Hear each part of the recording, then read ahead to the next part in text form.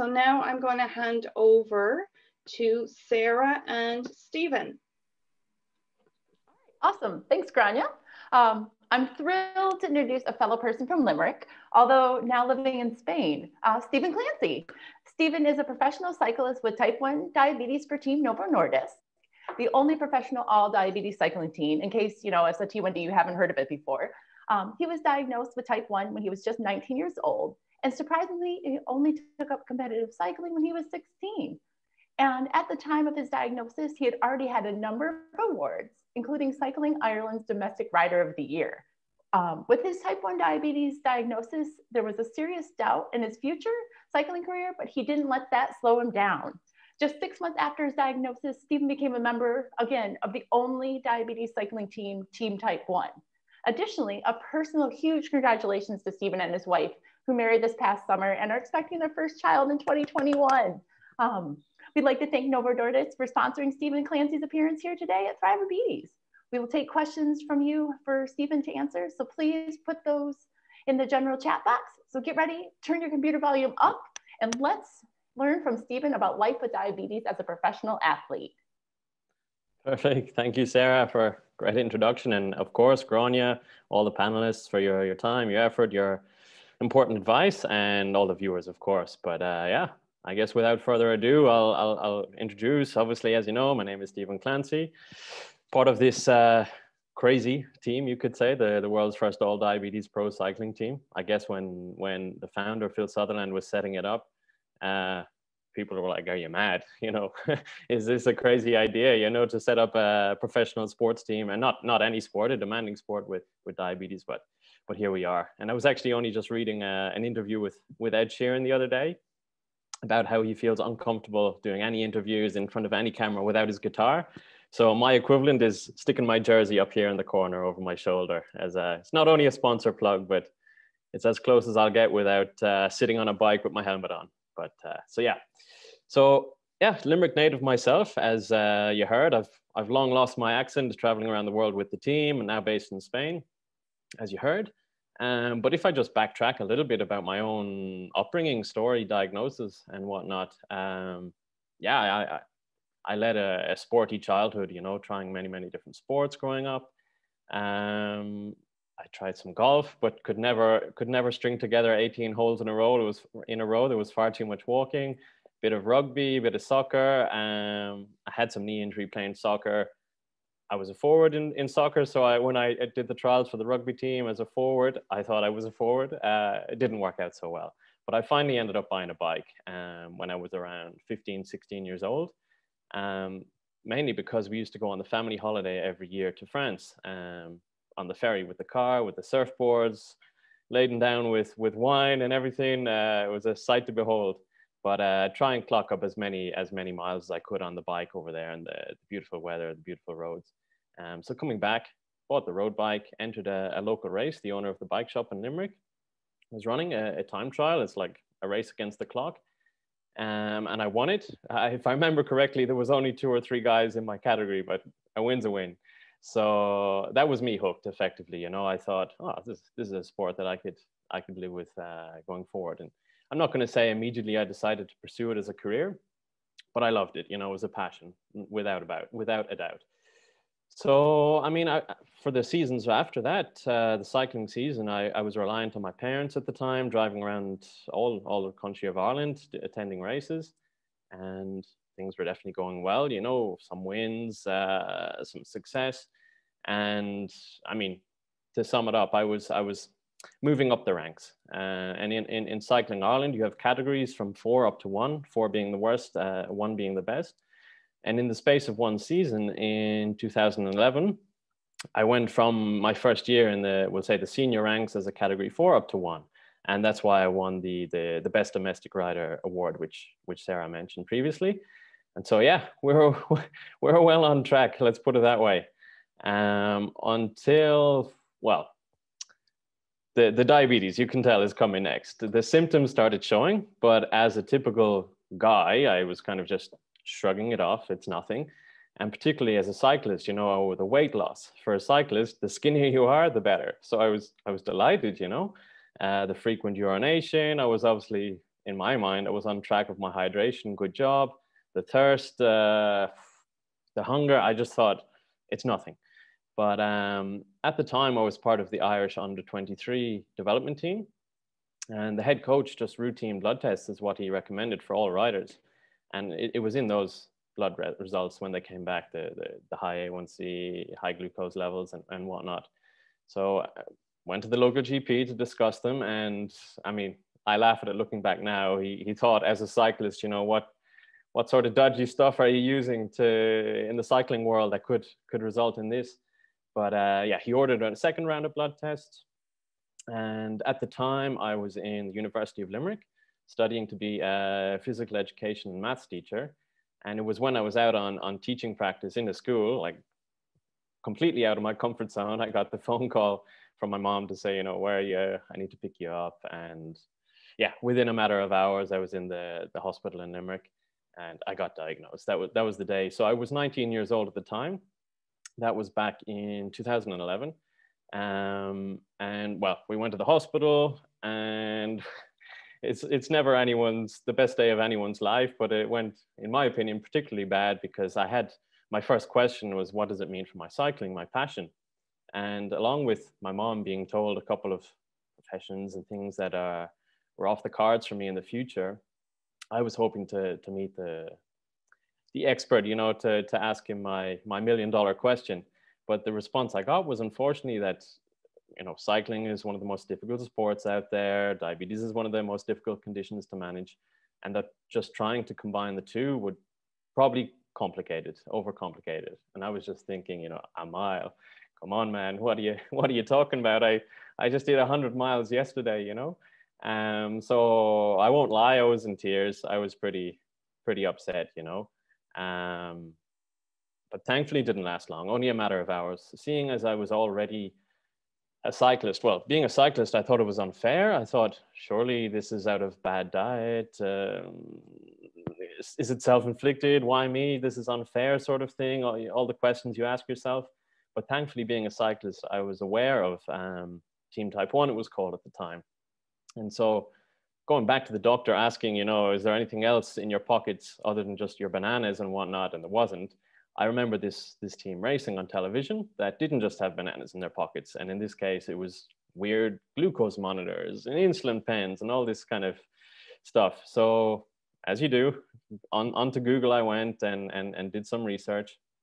And the team had been co-founded by Phil Sutherland. He's still on board with us today. And he had an autobiography, which in one mind, it scared me because it's called Not Dead Yet. And he was told on his diagnosis day that, well, his mother, he was diagnosed when he was only a few months old, that he would probably be dead, blind, or missing a limb by the time he was a teenager.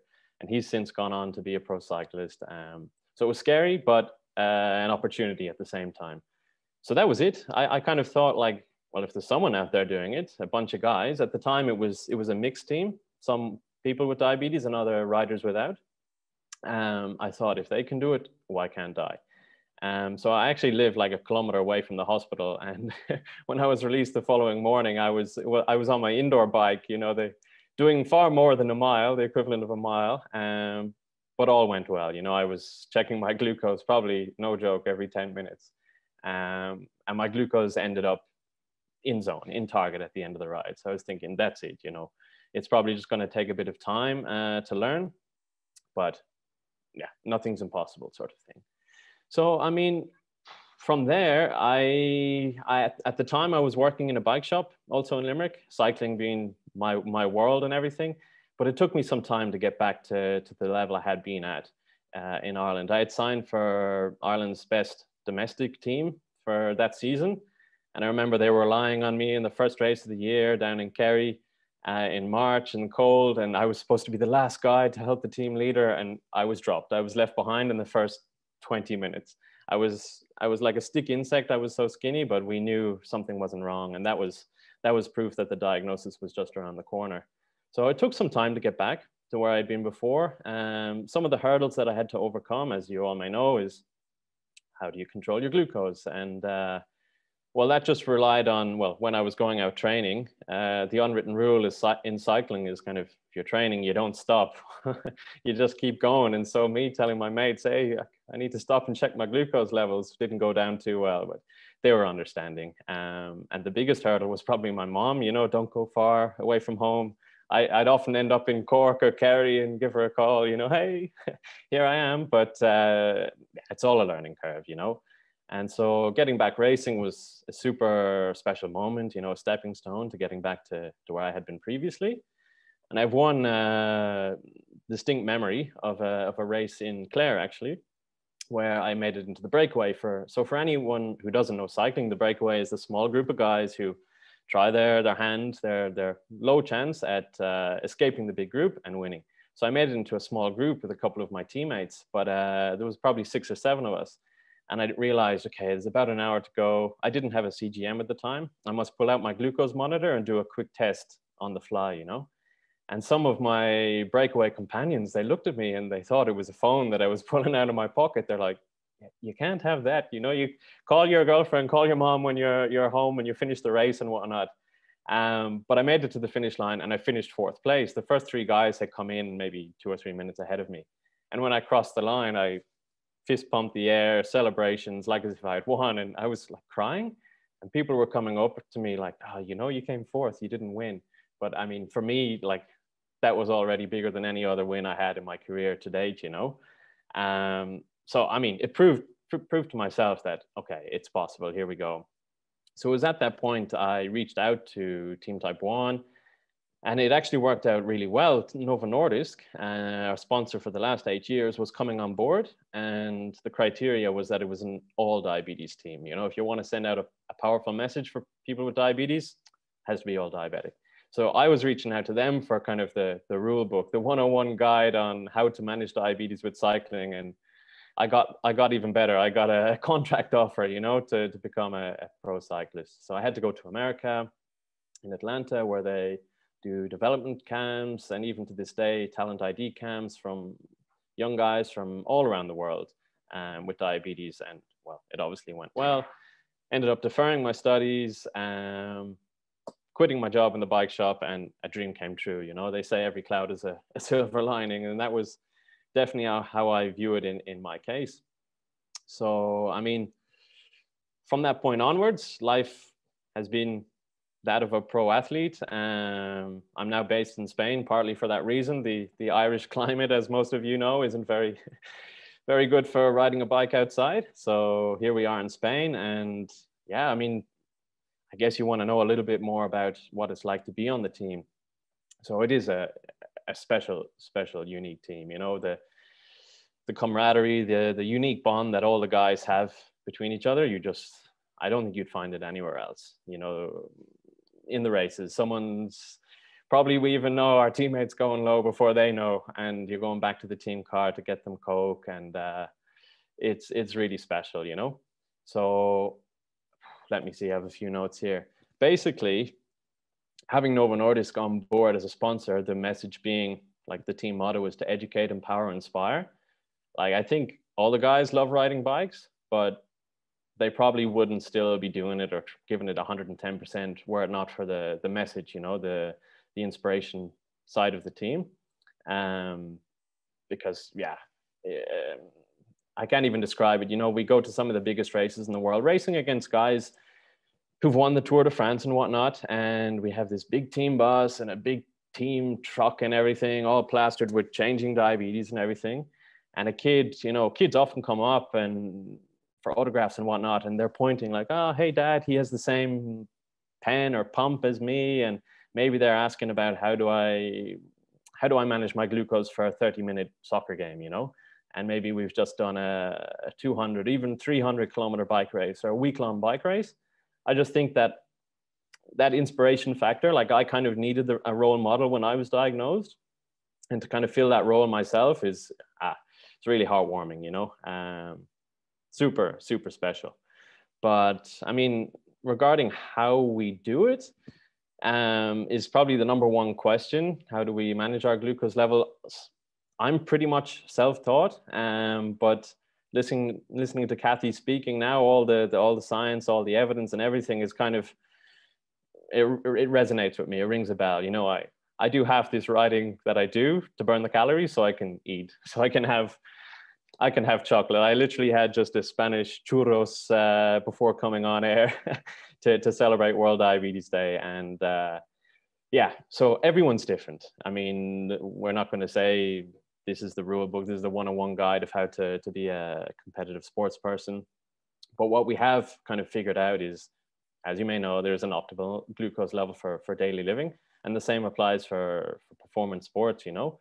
So we aim for somewhere between 120 to 180 milligrams per deciliter. So that's like 6.5 to 10 millimoles. But it's all personal. There's some guys in the team, if they're, we'll say 10, there's no way they could start their race. They feel horrible. There's other guys on the other end of the spectrum. So it's all individual. It's kind of like trial and error, learning from your mistakes. But I think the thing that we all have in common is just the right mindset, you know, learn from each other. Not every day is going to be perfect. As Kathy mentioned, just do your best. It's not an exact science. It's never going to be perfect. But thankfully you have access, you know, to the latest technology, which definitely helps a lot. And in terms of foods, it's nothing special. It's a lot of the normal bars, cereal bars, and whatnot, but always striving to improve, you know. What else have I got here?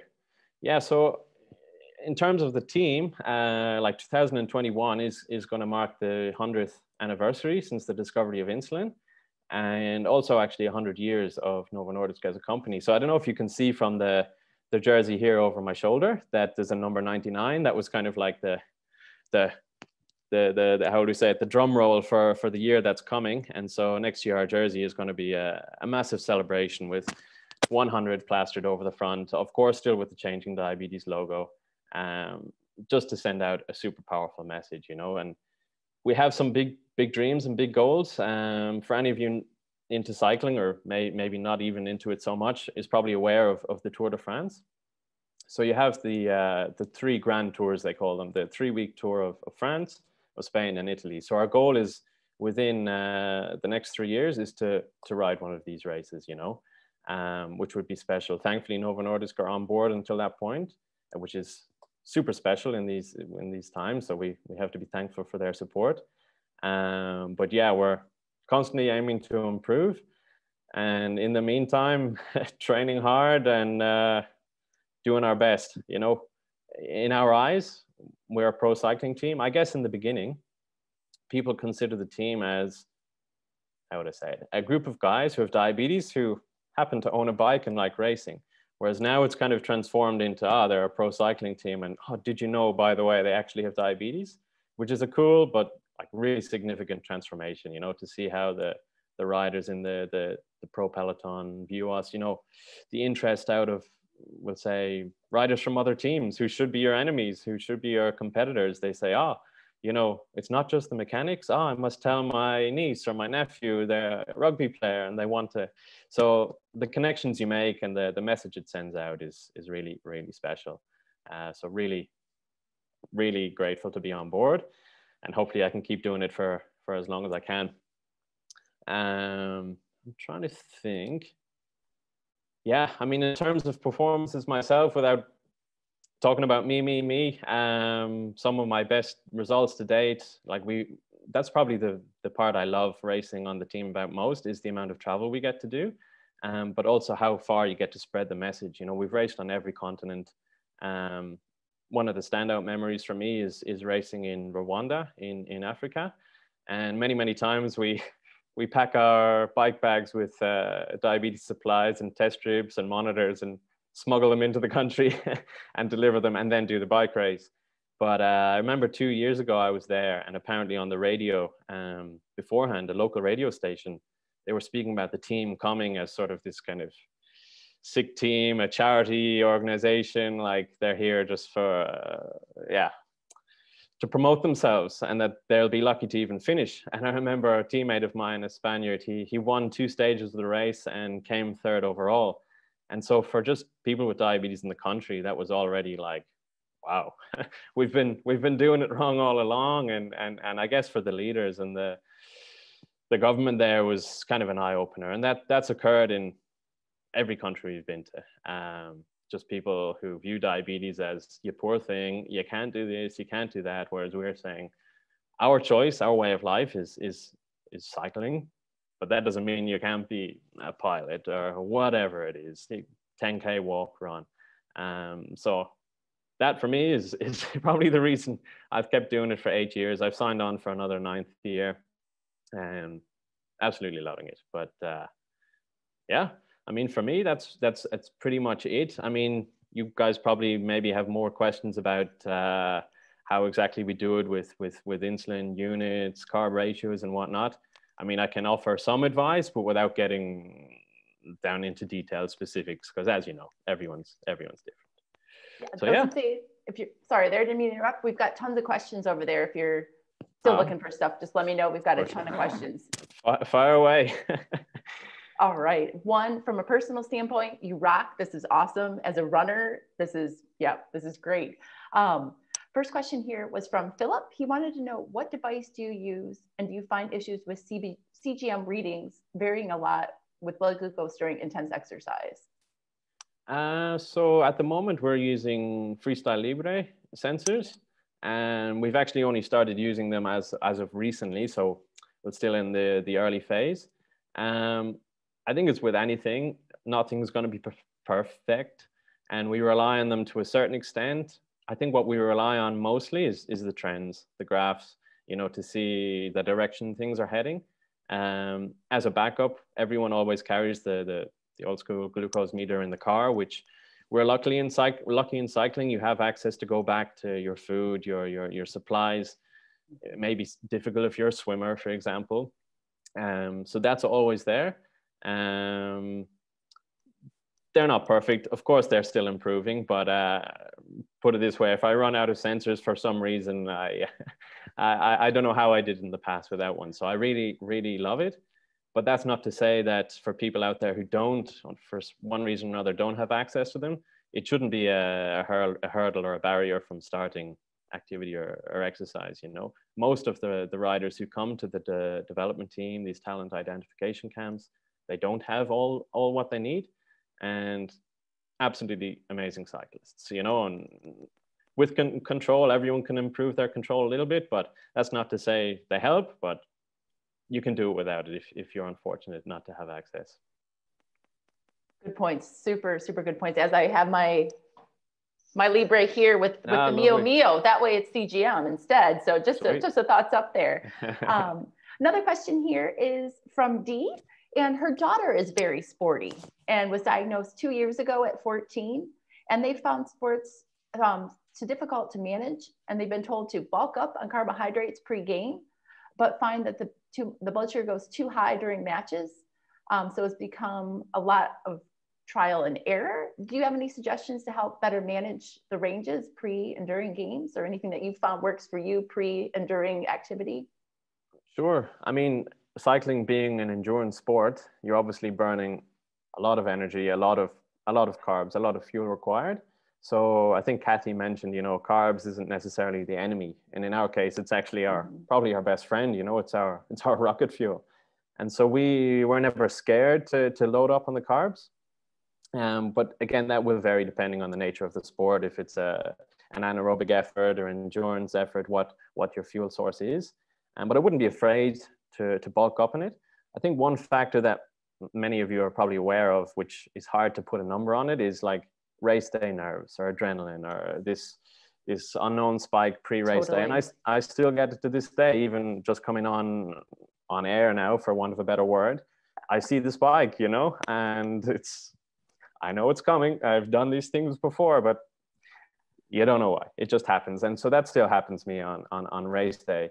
I think the biggest fear for me is that maybe I need to inject before the race, before the event, before I can't remember which sport you mentioned. It was, I don't know if I did mention it or not on there. So, well, whichever sport it is, you're probably going to have some sort of performance pressure, So the fear is to inject, about to go on stage, But if it's happened 10 times out of the last 10 times, it's probably okay to inject, you know.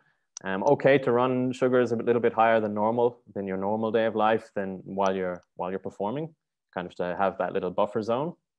But of course, there comes a point where it does inhibit your performance, you know. So we're lucky in that we can see, as anyone with diabetes who's into sport, you can see the reason why you should control your diabetes as best you can. You're rewarded, you know, you perform better, you feel better.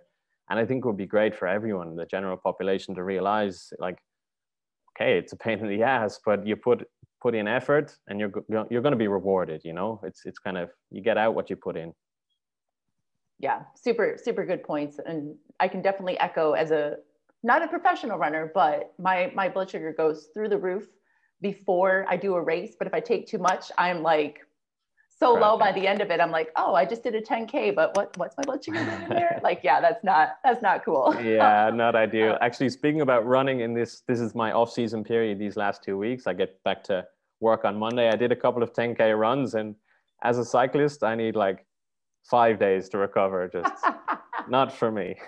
Well, if you were here in Limerick, you could have gone out with me this morning. I was out for a jog this morning. So, you know, we could have had a good one there.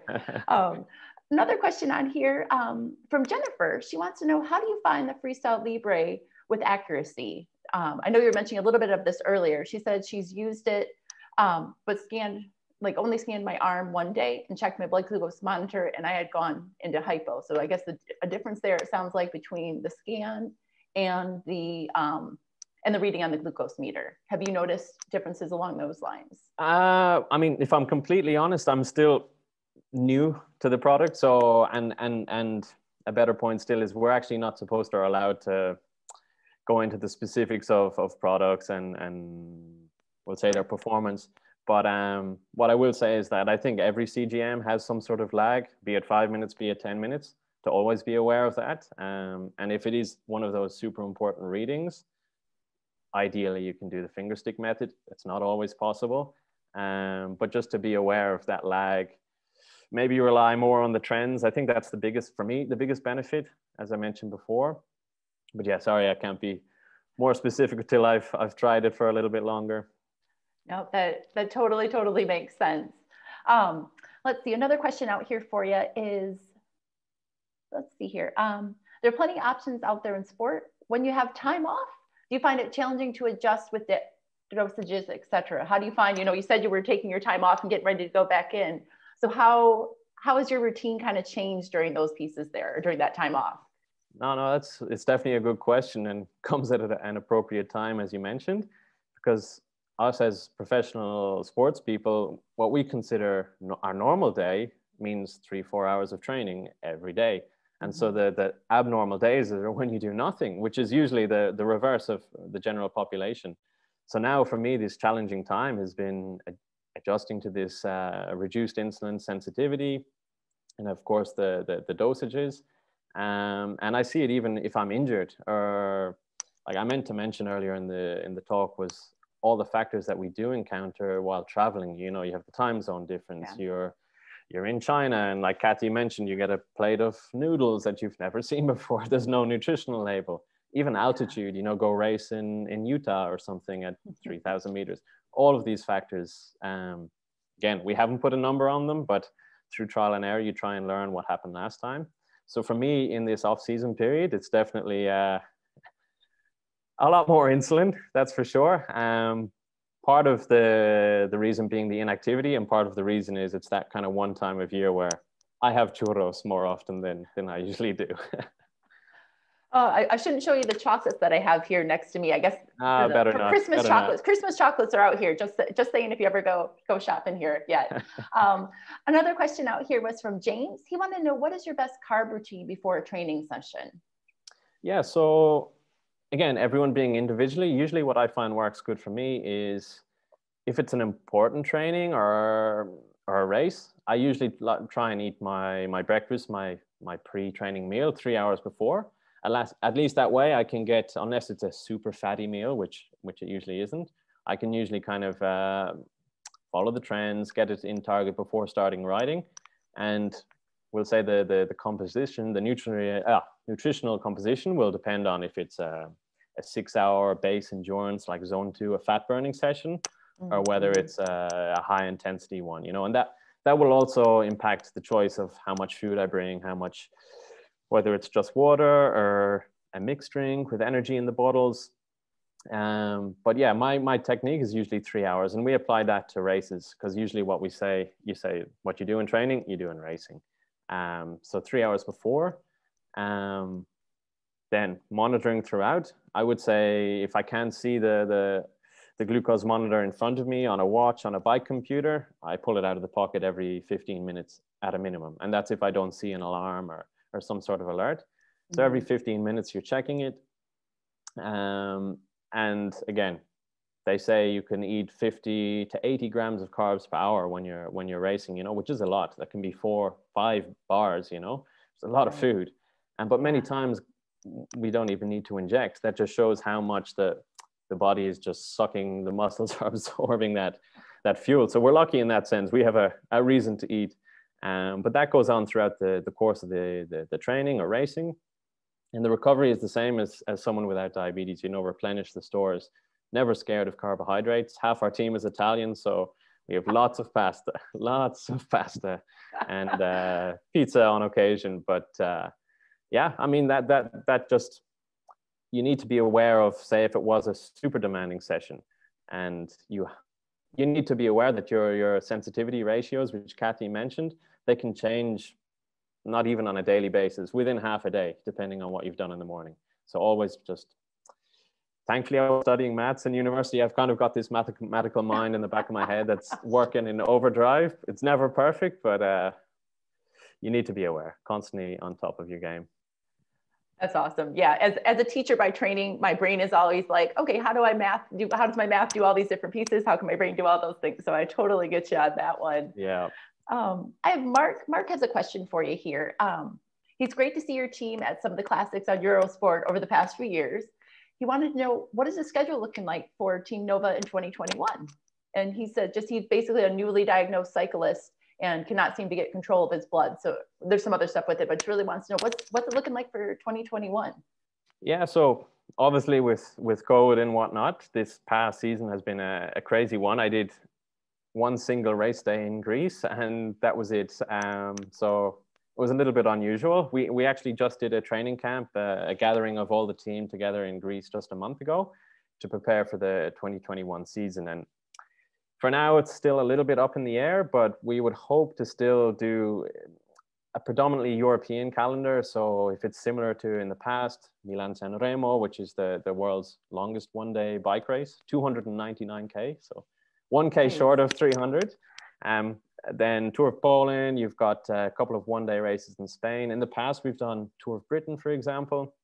Unfortunately, there no longer exists a Tour of Ireland, but if there was, we'd be there, I'm sure of it.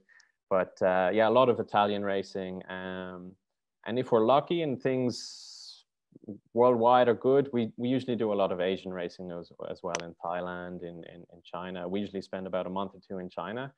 Again, the names of the races, don't ask me, I couldn't pronounce them, but it's a pretty worldwide schedule. And if we're lucky, South America is usually where we begin. So in Brazil or Colombia and Rwanda. So again, it's going to be a strange season. We've been checking like weekly, daily updates of travel restrictions, and yeah, it's a mad world, but we hope to see some sort of normality. We can race our bikes in 2021. Well, start working on getting it back here in Ireland. So, you know, we got to work on that piece for us here. Exactly. Another one here. Oh, I just lost it there, from Simon. He wants to know, do you get spikes in your blood sugar levels hours after racing or training? Do you ever notice the spike that comes? Or is there a dip that comes? Like either kind of those sort of pieces from the heavier training? Not so much, to be honest, unless it's been an incredibly large meal that I've had afterwards. And that maybe in the first 2 hours your body was just sucking it all in, and then you have that graph that we saw earlier just tapering back up in the end.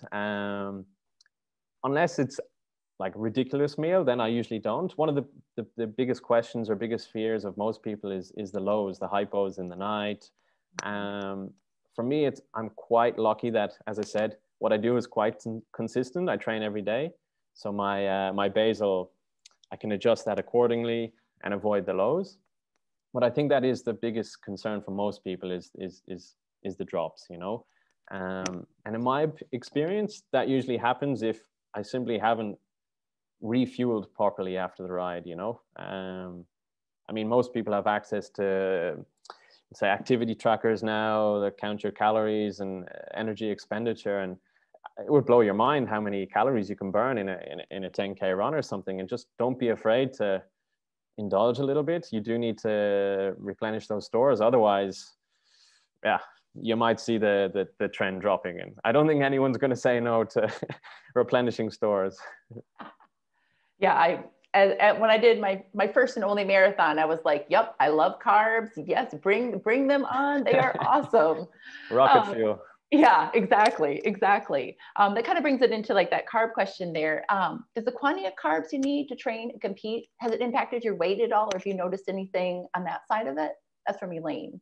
Yeah, I mean, it can. Like in this time, it's natural that we gain a little bit of weight. Cyclists in general, the power to weight ratio is huge.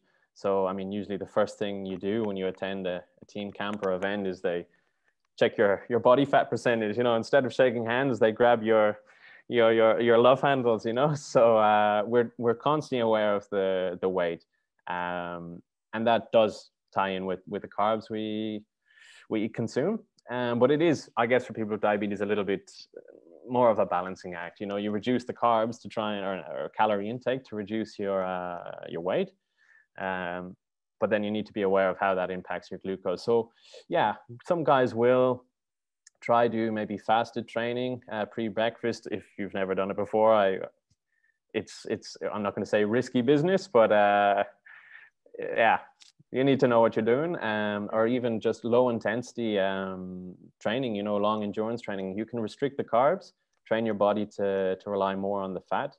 And again, we have all the latest technology, power meters, which measures the force that we exert, and that we can determine with oxygen exchange, like without getting too scientific, which fat source or which energy source you're burning from.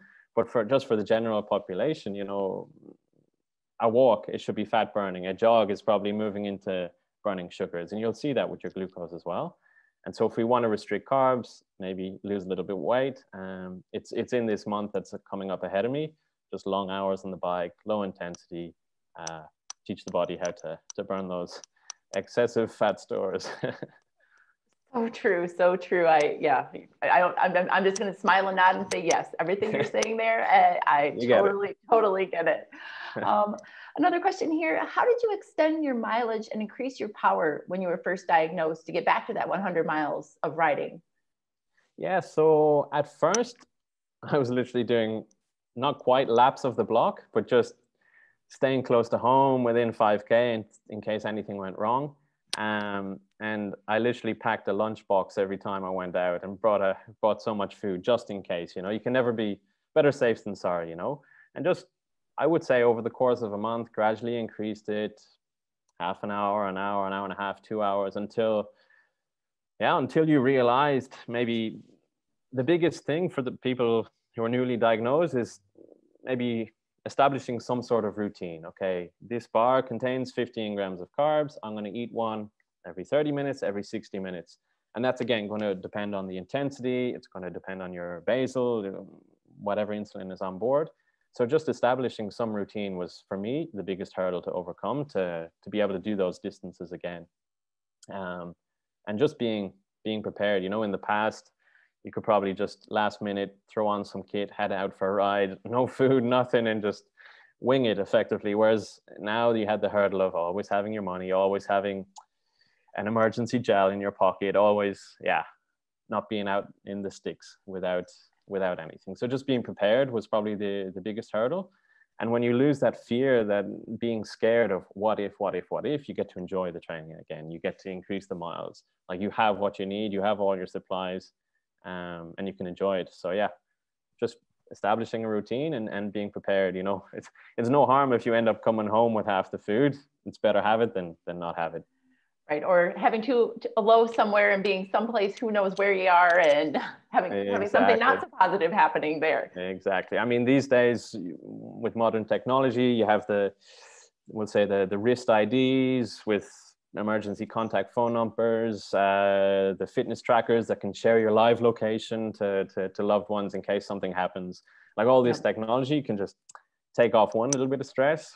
And of course, as we all know, stress also affects your blood sugar levels. So the more comfortable you make it for yourself, I think the more you can enjoy it. You know, there's days I ride my bike and I forget, I should probably check my sugar. You know, I've actually got diabetes, you know, and they're the good days, you know.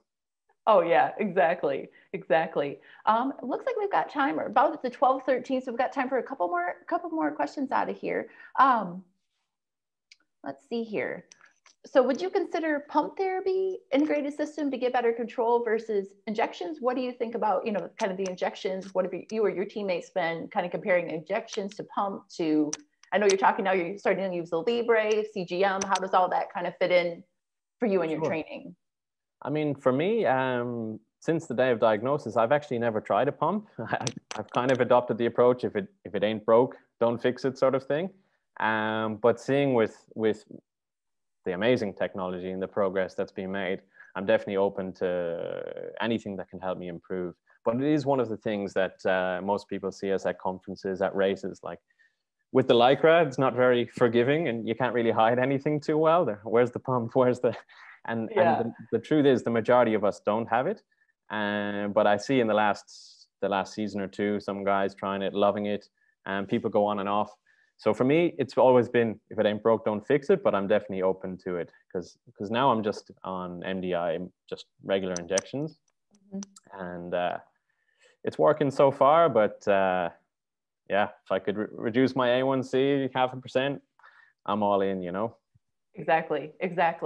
Well, it's just about our time here. I think we're at 12:15. Enish, any final words of wisdom or anything else out there that you're like, oh, this is something I didn't get to mention that I really want to say to folks and keep them motivated, or things along those lines?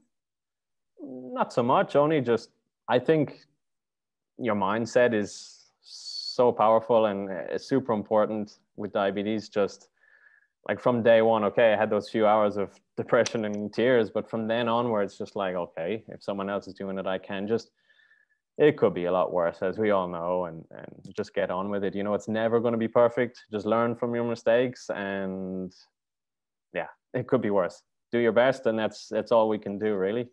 So yeah, I guess control your diabetes and don't let it control you effectively. Cool. Well, thank you so much, Stephen, for joining us here today. Like I said, as a fellow athlete, not to the same caliber, I love it. Like your advice and your enthusiasm totally pumps me up. So just want to say a huge thanks to you there. Same to you.